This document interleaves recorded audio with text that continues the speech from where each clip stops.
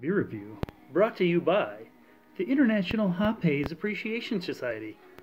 Hashtag Haze Nation. What's up, nerds?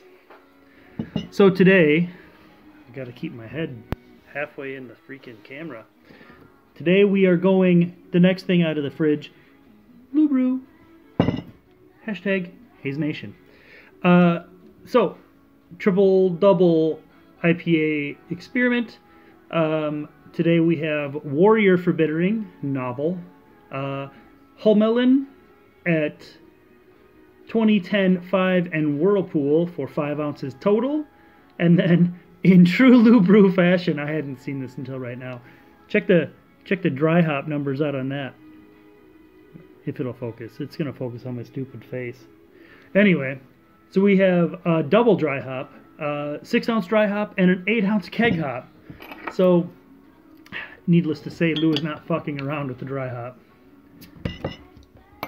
That's awesome. Cheers, Ryan. Let's see if I can get a full-on quality Brad Pico pour. Cheers, Elder Pete. And we'll see if in this clear IPA recipe, if Ryan can bring the haze. Not really bringing the carbonation. Oh, there's some carbonation in there. Whatever. I should not throw stones. I don't know if my beer's carved that well either.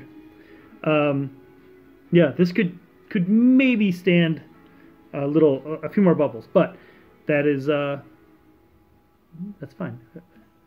Some very nice beers don't have very many bubbles. So, Ryan, cheers, my brother. Okay. Ooh, holy melon. So, oddly enough, I've had a bunch of beers with Huell Melon.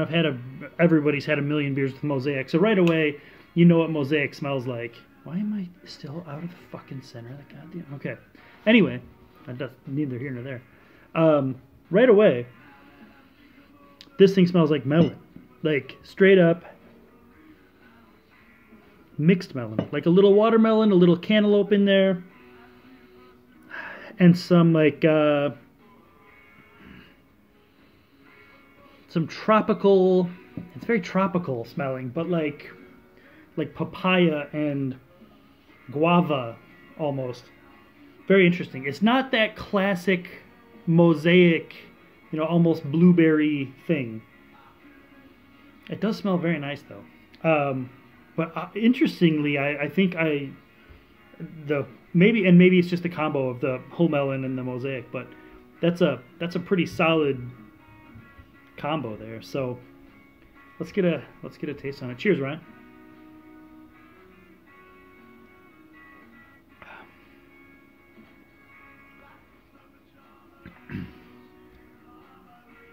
So the Warrior, the bitterness is sharper on this beer than the last one I had.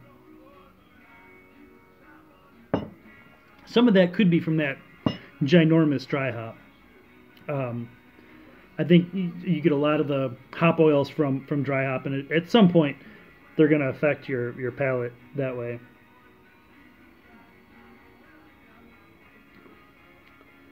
This is interesting. The flavor doesn't really follow the nose all that much. It's kind of got, Nate and I have talked about the, probably Dan and probably, I don't know, probably all of these guys. The kind of diesel fuel thing that sometimes you get from Mosaic. This has got a little diesel. It's just got a lot of diesel, but I like that diesel from big dry hops. I like that. I don't know why. We need to think of a better way to describe it than diesel fuel, but that's kind of what I get. I do wish it had a little more carbonation. I think that would pick it up a little bit, but I'd be fucking stoked to have a keg of this. I know that.